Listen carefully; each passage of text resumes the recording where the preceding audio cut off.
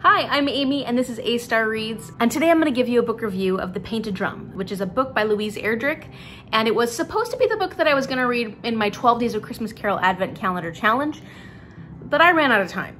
If I bump it into February, maybe I'll get a chance to read it.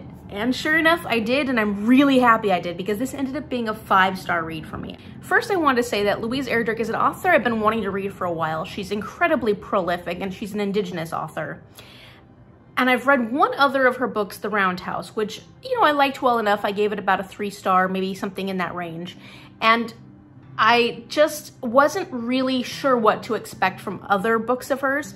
I know that she writes mostly adult literary fiction, but she does have quite a few middle grade books, like a series, the Birch Bark House series. But The Painted Drum is within this much larger series, and I think you can read each book individually, at least I did, because I think The Painted Drum is actually the last book in the series.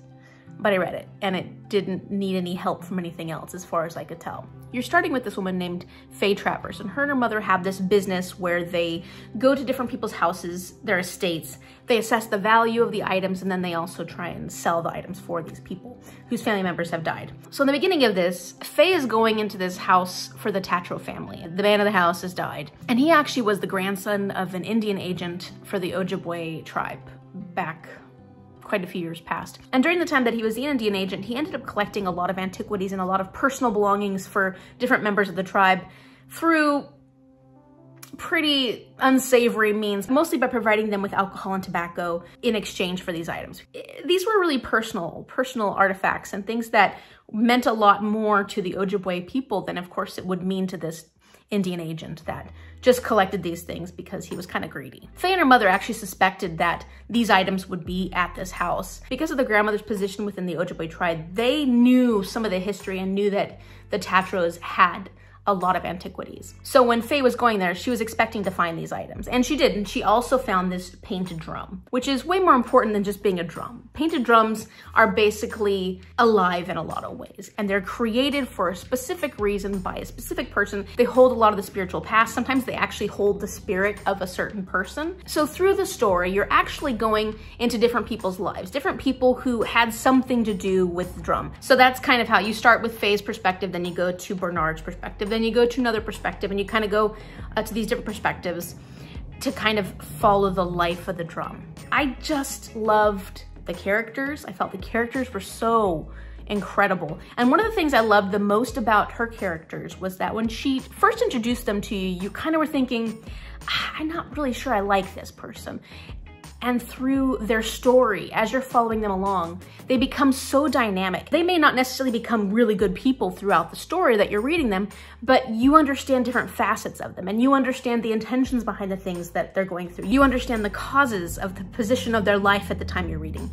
And you actually really, I really started to enjoy these characters a lot. Even characters where I really didn't think I was gonna like them, because when I first met them, I was kind of appalled by them.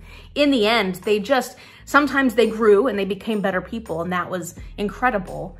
But it was just the development of the characters. I felt like they became so much more rich and so much more full as you went along, so that even though you may have thought they were one thing, and they may still be that thing in the end, you can appreciate them a lot more because you know so much more about them. I think that's one of my favorite elements of character development. It's not necessarily, I like understanding the characters and liking them, but I also really like characters that change, that grow. Even if it's like devolving, I really like seeing a development in my characters. It does something for me. I love it. Okay. And another thing I really liked about this was the storytelling. In the very end, you read a little author's note that Louise Erdrich was talking about how she was trying to maintain the stories from the Ojibwe tribe, and she was using actual stories that she had read about within her story, and I thought her incorporation of these stories was so well done. I think that Louise Erdrich's storytelling is some of the best storytelling I have read, and her writing style is so mature and intelligent. I feel like she is a beautiful writer, and I never found it boring. I thought that all the characters were interesting. I thought all the scenarios were interesting. Even when it was slow paced, I still was totally riveted. I read this book pretty quickly. It's not a very long book, but I just got through it really fast. Another reason I really liked this was because I actually identified quite a bit with Faye Travers. We're not the same woman, that is for darn sure. We don't have the same personalities, but her relationship with her heritage with the Ojibwe tribe was kind of how I feel about my relationship to the Nooksack tribe. There is an extreme amount of respect, but we were raised outside of the heritage. She was raised outside of her heritage because her grandmother was sent away to a boarding school. I was raised outside of the Nooksack heritage because my grandmother kind of ran away when she was 16. There's a huge amount of respect and so much that you want to engage with, but the feeling she had about the spirituality of her heritage was kind of similar to how I feel, where I have a connection and I feel something there, but kind of feels like you're standing on the outside looking in. The most I got experience with it was when we'd come up for family reunions and visit different family members who were pretty active within the tribe. And then now that I've moved back to Washington, where my family and the tribe is, I have somewhat of a connection, but I work for a different tribe and I live on a different reservation. It still is introducing me to a heritage that I didn't grow up with.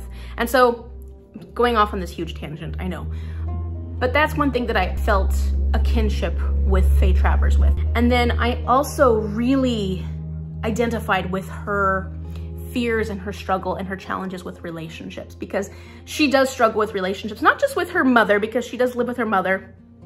Guess we have that in common, but also with the man she's seeing. And I'm not seeing a man right now, but she has a lot of fears and a lot of struggles when it comes to relationships, and different things have held her back. Different things that have affected her life have held her back from being able to develop these strong relationships with men who could be in her life. I don't necessarily have the same experience she had, but I could relate to a lot of the feelings she was having. So I felt like I identified with Faye quite a bit. And I don't always identify with the characters I'm reading about. It definitely was interesting because I felt an investment in this character. And so those are probably the main reasons why I really liked this book. I know that it didn't necessarily get 5-star ratings across the board. There were people who definitely thought it was a little boring. I don't, and I didn't. It was a great book for me, and I'm so glad I got a chance to read it. Roundhouse didn't necessarily give me the perspective I was hoping for, although I might go back and read it because I read it quite a few years ago. I do have plans to read her middle grade Birch Bark series, House. And now that I've read this one, I'll probably go and try to read all the books within this series. So that was my review. If you like this, click the like button and subscribe now if you'd like to see more reviews. I'm gonna have another one coming up in a couple days, so check that out. And thank you so much for watching. Bye.